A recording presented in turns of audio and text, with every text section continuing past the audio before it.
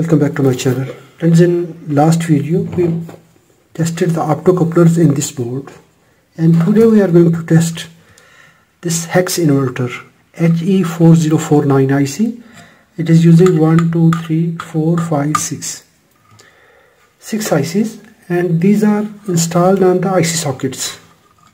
How we can test if you find CD4049, what is this and how we can test it using multimeter.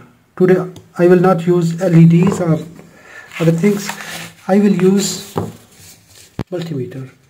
If you see its circuit diagram, its data sheet, it has inverters. 1A, that is input at pin number 3, pin 2 is output. 5 input, 4 output, 7 input, 6 output, 9 input, 10 output, 11 input, 12 output, 14 input, 15 output. It is 16 pin IC. If we check it, it have cut mark here. Pin number 1, 2, 3, 4, 5, 6, 7, 8, 9, 10, 11, 12, 13, 14, 15, 16. To test it, I will apply power, and if we see its pin out, pin number 8, that is VSS, that is ground pin. Pin number 1 is supply voltage, VDD. We will apply VDD here, that is 12 volt, and the last pin, pin number 8, that is ground pin. I will connect positive voltage here, ground here. We can apply from 3 volt to 18 volt.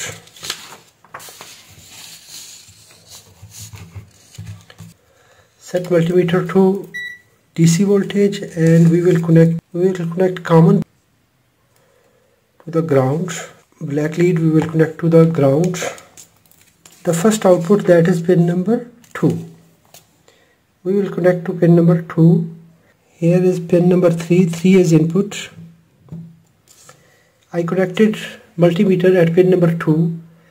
It is giving 13 volt. Now I will connect it to positive voltage.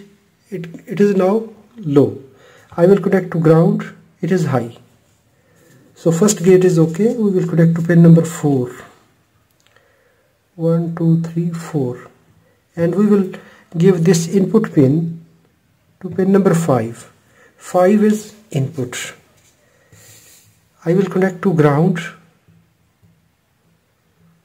It is now 14 volt. I will connect to positive voltage. When we will apply high input, at that time the output will low, because it will give inverted output. Now I will connect to pin number 6. That is here. This is output. Pin number 6 is output. Now I will connect to pin number 7 input. 7 input. Input is high. When pin number 7 is high, 6 is low. Input low, output high, because it will provide inverted output. Now pin number 9 is input, pin 10 is output. 8, this one is 9. Pin 9 input, and pin 10, this is pin number 10.